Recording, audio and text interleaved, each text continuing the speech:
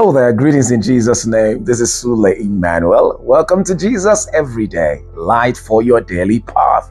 Our topic today is maximizing the moment, and this is part 7, and this is episode 455. Our Bible text is taken from Psalms 23, verse 1.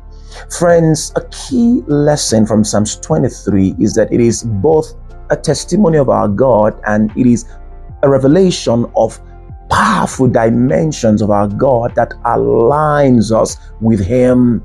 The psalmist says, "The Lord is my shepherd, I shall not want." Friends, those who understand how to declare God's word to themselves consistently will be less concerned when others say negative things about them or negative things to them. You see, there are negative things people can say to you that will make it harder for you to live the way you were supposed to because you believed those negative words. This is why, as Christians, we must seize every opportunity to speak positively to ourselves, positively about ourselves. When people ask you about yourself, don't push your limitations forward. Instead, speak life, present your hopes, talk about your vision, talk about your plans, express your faith in the Lord, voice out your confidence in the Lord.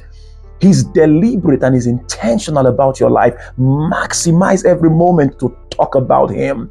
Our words shape our lives. Students of the Bible understand that words were the seeds that God used to create this world. And because we are made in the image of God and in the likeness of God, our words have the same creative power. Be deliberate about what you say. Do not be careless with your words. Continue to send words of victory ahead of you. Keep speaking words of hope. Continue to speak words of encouragement to yourself every day. All of this will inspire you to live productively in the present moment while remaining optimistic about the future. Understanding how to speak the right words and how to express your confidence in your God. Here is our task for today. Take about 60 seconds to speak great words to yourself. Speak into your life.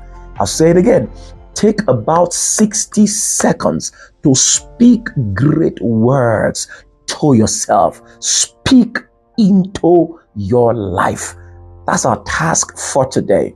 I encourage you to please pay close attention to the wisdom push of today, today's declaration, and our daily Bible reading. And I invite you to visit our website so you can have access to the text version of this incredible daily devotional. I pray that you have a great day. I pray you have a fruitful day. In the name of the Lord Jesus, may you enjoy the blessing of divine direction all through today. The Lord bless you in Jesus' precious name.